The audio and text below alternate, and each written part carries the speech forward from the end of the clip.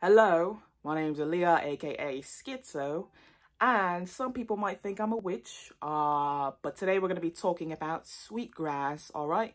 Because, okay, a lot of people in my audience were talking about sage in my comment section, okay? But the fun fact that I learned about sage, it could be true, I don't know if it's true or not, but somebody told me, someone who I trust at least told me that sage actually neutralizes the energy in your home, right? So if you have bad energy, you can use sage to get that out of your home, but you're also potentially removing positive energy as well, right? So she told me that if you want to bring some positive energy into your home, some positive vibes into your home, then you would burn sweetgrass, okay?